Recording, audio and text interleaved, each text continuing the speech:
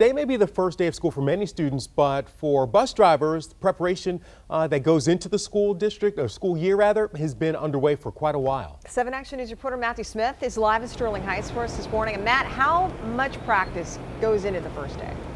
Well, you know, you'd be surprised. You see these buses go down the road and they look nice, new, shiny. They got all their nice washes. They look great, right? But it's not just the bus that matters when it comes to bus drivers and getting your kids from point A to point B. There's constructions, there's hiccups with where the bus routes are actually going to be going. And of course, they also have to do a whole lot of training, make sure they're ready for things like CPR. Bottom line, there's plenty going into this. So this is our antifreeze. We can see that that's right to the top. Windshield washer fluid, which you can see is right up to the top. A little bit of a visual inspection just to make sure everything looks to be. That's Dan Beans checking the oil, the antifreeze, all the levels on his school bus. The former Ford employee turned bus driver has been doing this for more than 10 years. That said, each year is a little different.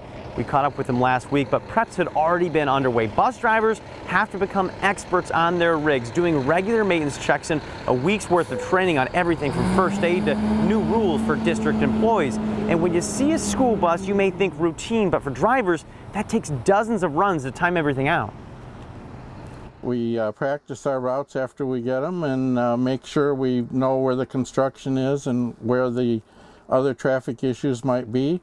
There's been a huge amount of construction, as you know, the last year or two that we've had to really work at, but we've got it. We know what we're doing. We're professionals, and that little bit of practice definitely pays off. For instance, Utica Community Schools has 170 bus drivers, more than 200 buses. So that's just one bus driver. Imagine all of them having to do it. I mean, you can see right here, the third biggest, or the biggest public school bus area in the entire state of Michigan. They've got a lot of work underway, but it's not just the school bus drivers. Coming up in the next half hour, we're going to talk about all the work that's been going in for teachers. And oh, by the way, other districts are dealing with this too, and they have some unique ways over at Novi that they got ready for the school year this year. We'll take a look at that as well. That's coming up at 6 o'clock. For now, we're live in Sterling Heights. I'm Matthew Smith, 7 Action News. You know, it takes a lot to get ready for the first day of school, and we salute all of the parents and the teachers and administrators for doing what they can. That's right. Those crossing guards out there. All right, well, this morning we want to know, what do you think is the most